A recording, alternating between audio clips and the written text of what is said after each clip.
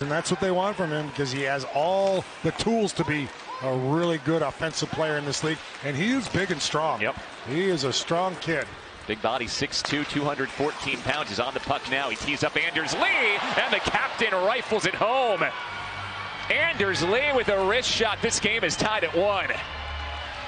Well, just like that, we were talking about Wahlstrom, and the captain ties the game up.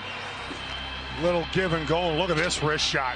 He kind of uses Hamilton a little bit as a screen, and he rips this far side upstairs. Not much of a chance for Markstrom. I'm not sure if that deflects.